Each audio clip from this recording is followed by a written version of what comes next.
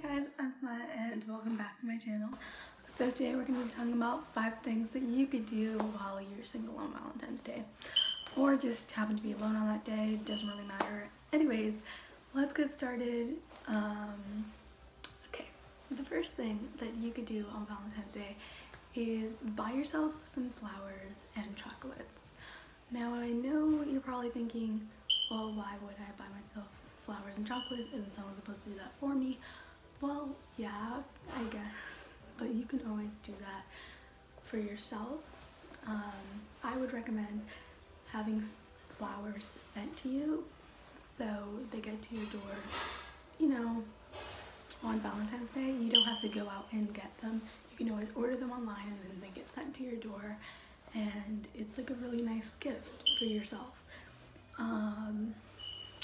Yeah, get yourself some flowers or a bouquet of, like, you know, one of those fruit baskets, those fruit bouquet thingies. They're always on TV. Here's a picture.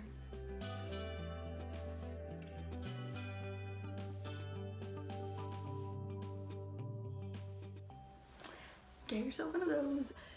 Just go all out. You deserve it. Okay, sorry if I'm using my hands a lot, it's just I don't know what to do with them.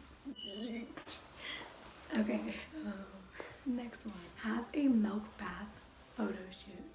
If you don't know what a milk bath photo shoot is, here are some pictures of it.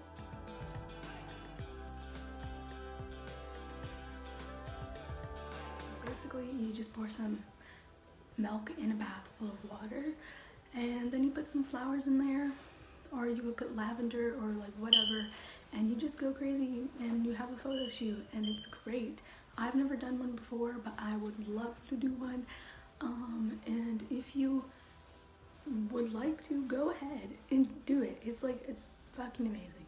You should definitely do that on Valentine's Day, especially. Imagine just like filling your bath up with roses and you just have a photo shoot. Everyone on Instagram will be fucking jealous of you. I mean, I would be jealous. I don't know about, I would, just saying. But yeah. Next one, bake yourself a cake. So bake yourself a cake or some cookies and just relax. Watch some Netflix and chill out with your cake and cookies or whatever you baked. It doesn't necessarily have to be like cake or cookies. It could always be something else. But yeah, just chill. This kind of goes with the last one, but you could always just watch a movie, maybe a rom-com, or you could just watch your favorite movie on repeat. I mean, I do that way too often. Yeah, and then there's so many more movies that you could watch on that very day. So go ahead, it's your day, enjoy it. Next one is arts and crafts. Now listen to me, okay? You're probably like, arts and crafts, like, I'm not in kindergarten anymore. Why? I personally love arts and crafts, whether I'm like 5 or 75, like, I really don't care. I'm always gonna love arts and crafts.